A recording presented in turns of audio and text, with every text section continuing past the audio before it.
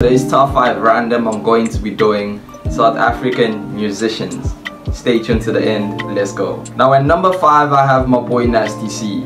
Now I put him on the list because from all of his peers, honestly he's the one that's superseded all of them. So it's only fair to, to have him on the list at number 5. At number 4 we have Cassper Nyovest. Now I'm not the biggest Cassper Nyovest fan, I've never been, but he's a business mogul. He brought a lot of people in the game.